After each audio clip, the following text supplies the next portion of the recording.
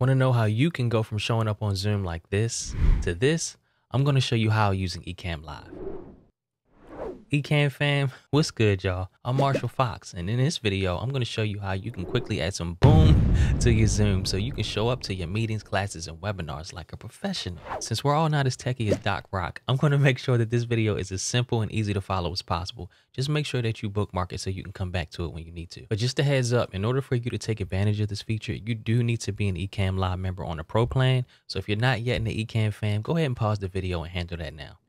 All right, y'all, so this is what we're going to cover. Everything is timestamped, so feel free to jump to the different sections that you need. Let's go. All right, first go ahead and quit any applications that use your webcam, including Zoom.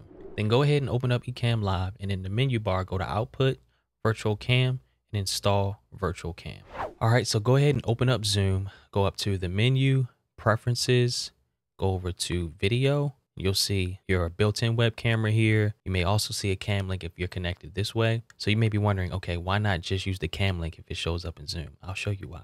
So if I come down to the virtual cam, keep an eye on my video, boom, it looks a lot better, right? So that's a benefit of using Ecamm's virtual cam as opposed to just plugging right in via cam link or USB. And I'll show you how to make those adjustments later on in the video. All right, y'all. So just like the virtual camera takes the video from Ecamm and brings it into Zoom, the virtual microphone functions the same way, where it takes the audio from Ecamm and brings that into Zoom. So why would you even want to do that? So let's say you had some sound effects like some applause that you wanted to play inside of Zoom or some other type of effect. Then you can do that right in here. You can adjust the sound levels as well for the effects, so it won't be too overpowering. Also, if you have your mic delay set up in Ecamm Live, like I showed you, if your lips aren't synced with the audio, you can bring that audio right into Zoom so everything will be synced up there as well. So you install it the same exact way you install the virtual camera. In the menu bar, go to Output, go down to Virtual Mic, and then click Install Virtual Mic. Then you want to open up Zoom, okay? Go to the menu bar, go to Preferences, then go down to Audio. Just make sure that under Microphone, Ecamm Live Virtual Mic is selected.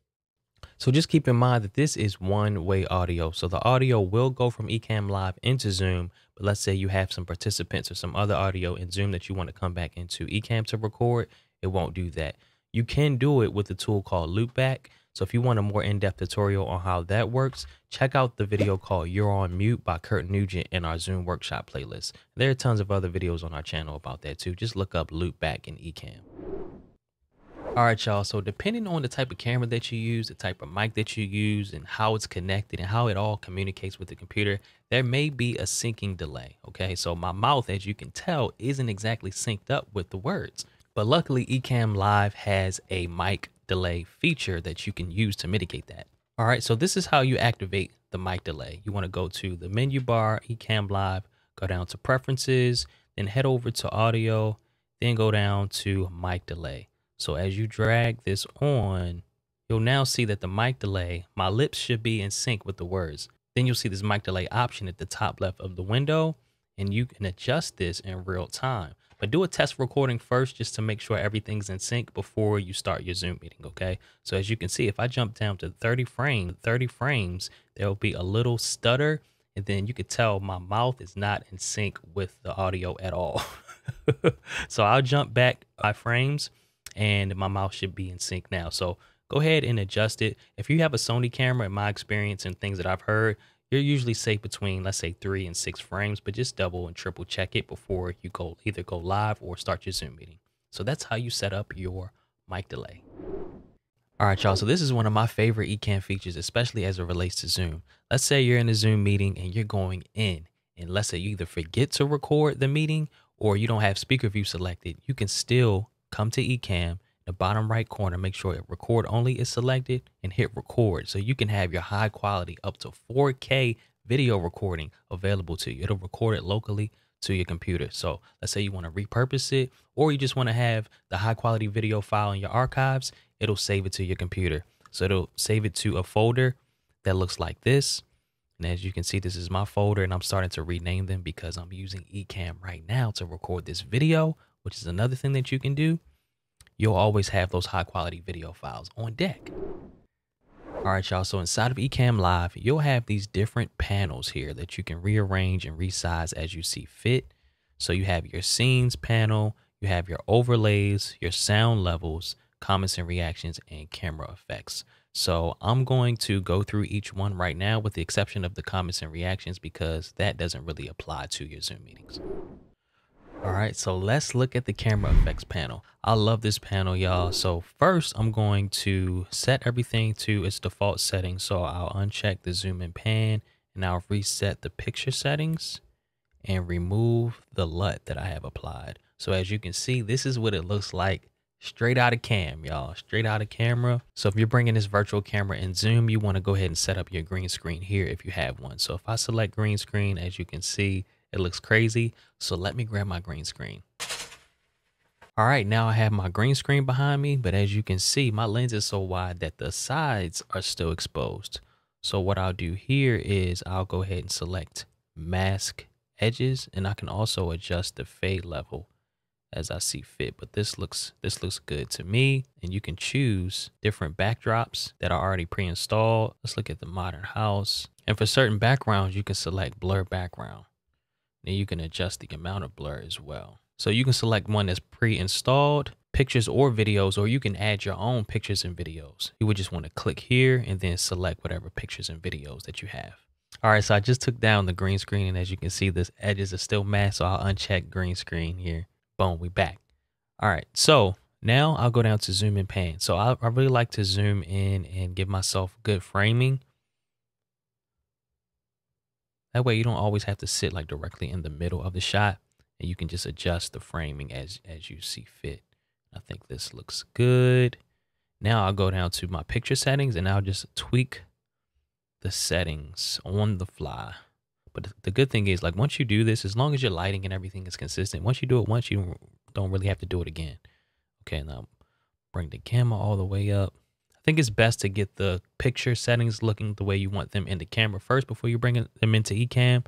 But once you do bring them in, you can continue to tweak it till it looks perfect. So I think this looks good. And then I'll go down to LUT.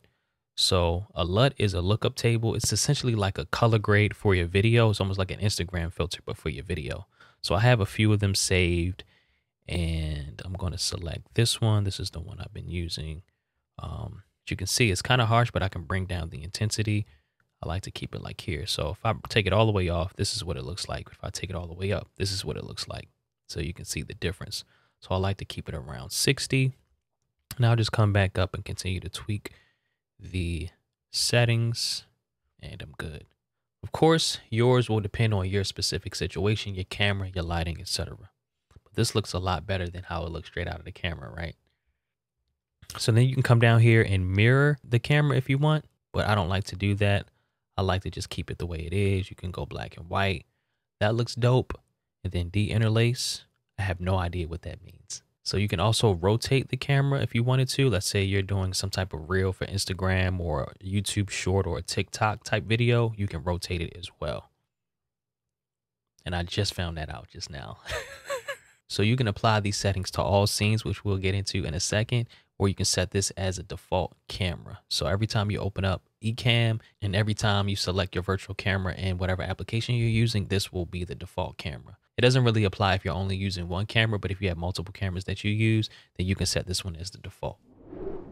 All right, y'all, now that we have our video looking good, we got the camera effects and picture settings dialed in. Now I'm going to show you how you can add some overlays to create scenes and then use those scenes in Zoom. So let's go ahead and call this like the sizzle section of the video, right? I want to show you how to add some sauce, some boom, some pop to your video to really knock the socks off of your viewers, all right? But before we begin, just keep in mind, everything we do in the Ecamm Live panels will be reflected in Zoom in real time, okay? All right, y'all, so as you've seen already in Ecamm Live, we have these panels that we work from, right? So if you don't see the Scenes and Overlays panel, go to Window and select Scenes and select Overlays. These are the two panels we're going to focus on right now. Okay, so the secret sauce, y'all, are these overlays. So I'm going to show you how to use them, and then we're going to create some scenes in a second, okay? So what exactly are overlays in Ecamm Live? They're exactly what they sound like. They're photos, you can do videos, GIFs, cameras, screen shares. You can even do countdown timers, all overlaid on top of the video to make your presentation or your meeting that much more dynamic. The beauty of Ecamm is that you can literally just drag and drop a photo right on top of the window and then resize it. And I'm going to reposition this logo in the corner of the video, okay? Boom. So don't forget, this will show up in Zoom in real time. So what I'm going to do now is save this as a scene. And what a scene is, it's a combination of cameras and overlays that you can easily switch between, and you can save them so you don't have to recreate them every time. So in order to save this scene with the logo in the corner, I created it on the default scene here on the scenes window. So I'm just going to double click this and rename it to scene with logo. Okay, let's create a couple other scenes with some overlays. Okay, so I'm going to drag this t-shirt onto the main panel. I'm going to resize it again. Boom. Shameless plug. Boom. So now I'm going to save this as scene with t-shirt. Okay. So now that scene's done and I can toggle back to the original scene that we created. Boom.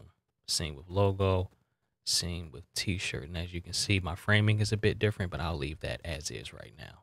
So I can reposition this like this. So let's create another simple scene. I'm going to hit the plus button here, switch back to my cam link, and I'm going to add an overlay frame onto the screen. Boom. So in Zoom, this will show up as well. So in this case, I'll go ahead and zoom in, adjust my framing. This looks good. So I'm going to save this as main overlay frame. You can name it whatever you want. So this also supports GIFs. Let's say you had a funny GIF you wanted to add to your screen. You can just add it, right? Boom. So this will show up right inside of Zoom.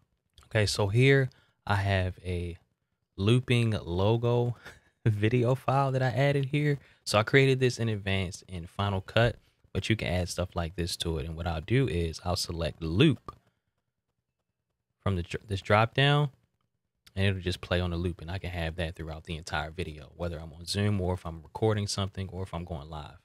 So if you have like an animated lower third, you can add that as well.